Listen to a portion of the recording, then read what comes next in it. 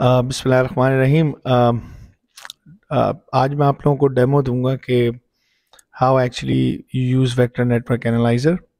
अगर आप देखें तो this vector network analyser that I have is roads and short ZND vector network analyzer.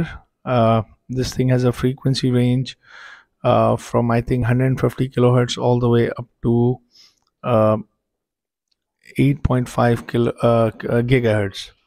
So our basic setup is this: okay, I have multiple antennas, multiple patch antennas, and we're gonna learn how to actually measure S11 of these antennas, and we're gonna try to see कि हम इसका magnitude कैसे measure करते हैं, or how do I find the resonance frequency of my antennas.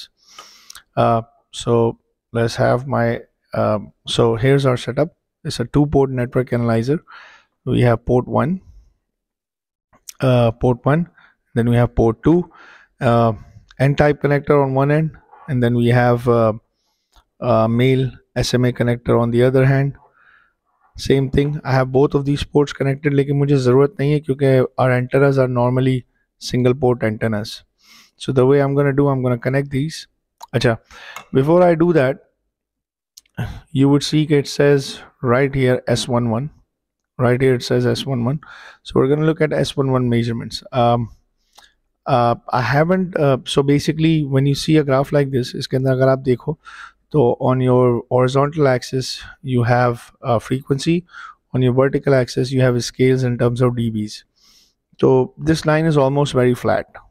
I haven't calibrated this, but I'll consider that this line is at 0 dB right now. So when I put my antenna on it, and then I will see what is the magnitude graph and things like that. So give me a minute. So port 1, I'm actually putting my antenna on now, and we will see what are the resonance component of this antenna. So I'm just simply plugging in, screwing my antenna in. Just give me a minute. What? Okay, let's look at this antenna first.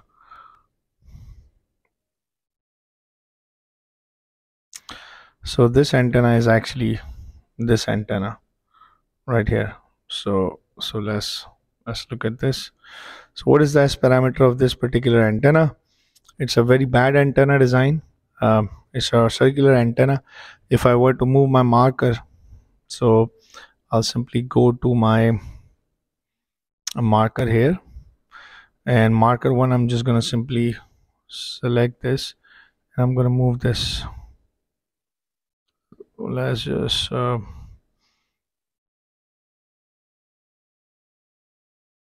me a minute. All markers off. Let's put marker 1.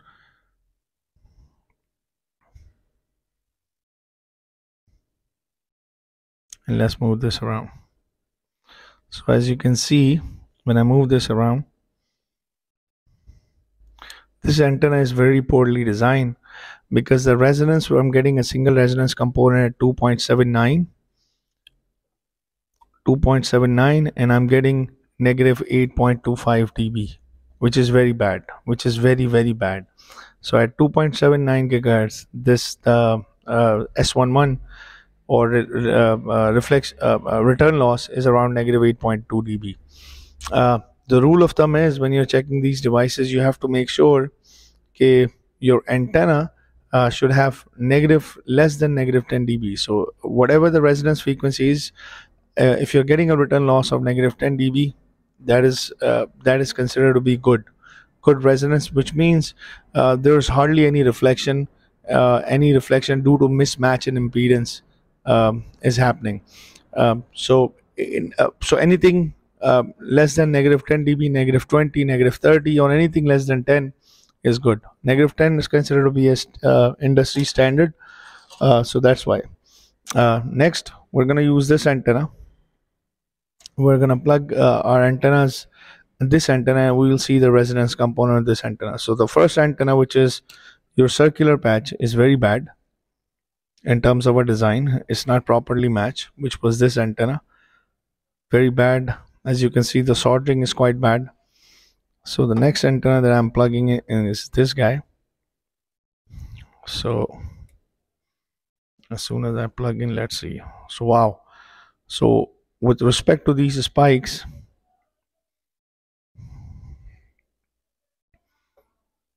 I'm seeing couple of resonance frequencies. So if I move my marker like this, so based on these peaks that you see here, I am judging that this is the resonance frequency of this antenna.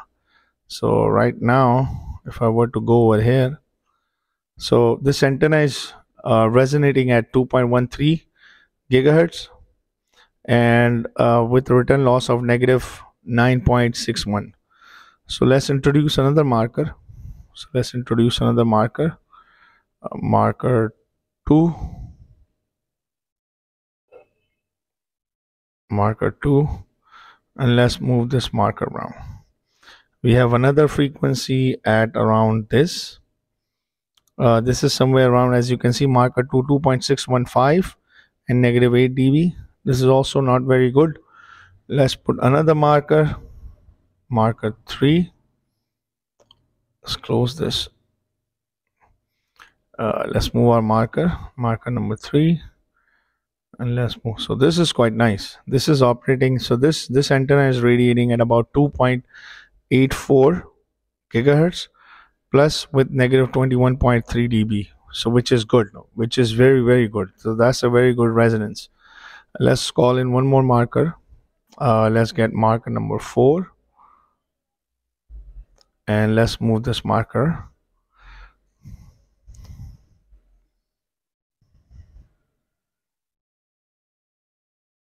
I'm using my knob to move this. So I have another resonance right here. So this is quite nice. This has a good bandwidth. So this thing is radiating, resonating at about 4.29, as you can see, 4.29 dB gigahertz and negative 114 dB. This is what you're seeing with respect to its resonance and return loss. And then I am also seeing another peak right over here at the very end.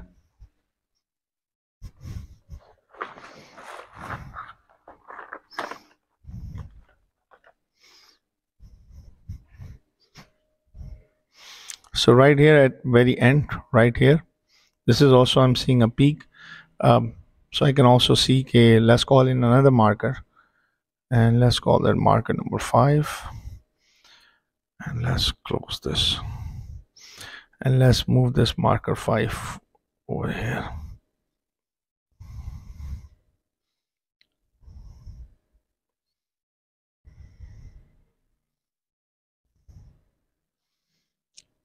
Okay, marker 5 right now, it reads at about 4.71 dB, 4.74 gigahertz and negative 12 dB. That's the return loss. So I would say that this antenna is radiating at 3 different points with good return loss, which means perfect impedance matched, is at M3, which is 2.8, then M4, which is 4.29, and M5, which is 4.7. So at these 3 frequencies, this antenna will perform good. So this is how basically you check antennas using your vector network analyzer. So I hope you like this tutorial.